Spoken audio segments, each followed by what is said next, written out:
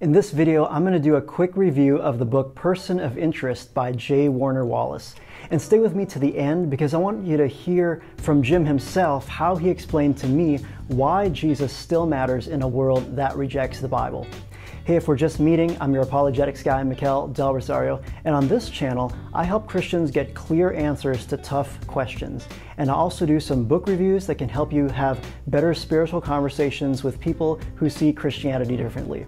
So if that sounds interesting to you, if you want to level up your interactions this year, please consider subscribing. Now, before we jump into my review of Person of Interest, I want to unbox this promo pack that I got from the publisher. Check it out. Person of Interest: Why Jesus Still Matters in a World That Rejects the Bible.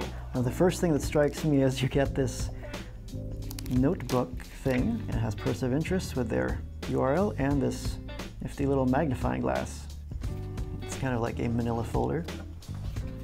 Now, a few people know that Jim Wallace actually draws all of these because he is a good illustrator. Complimentary video study, we'll have to check that out. And audiobook, very cool. And inside this we have a whole poster. And then we have the book proper. Fuse the fallout will identify the felon. So this reminds me a lot of the Cold Case Christianity books. He had 3 of them that kind of had this same kind of shape to it with the drawings.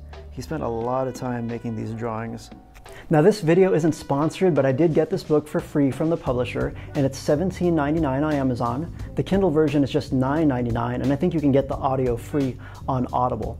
What I liked is that it's a very creative approach, not only looking into the ancient evidence, but pushing forward even into the modern times to see the impact of Jesus. It's something anyone can get, so it's perfect for beginners who are just getting into apologetics.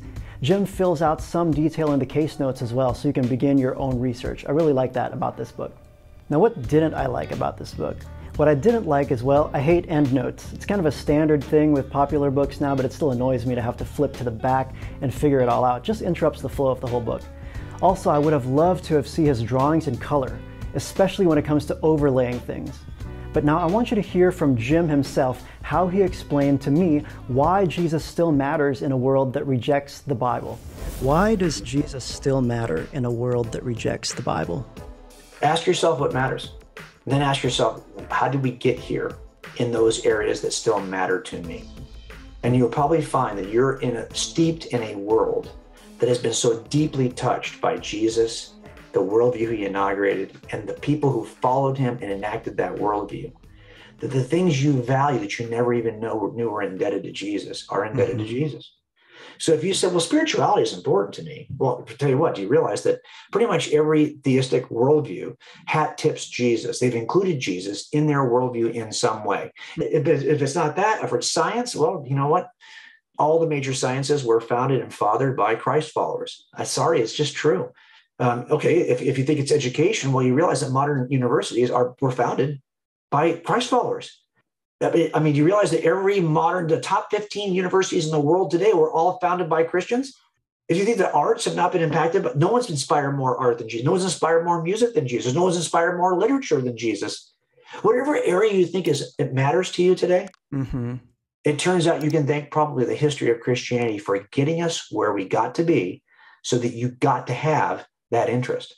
Yeah. That's why he is history's most important person of interest, because whatever interests you is probably indebted to him. And if you're getting some value from this video today, please hit that like button so more people can see it.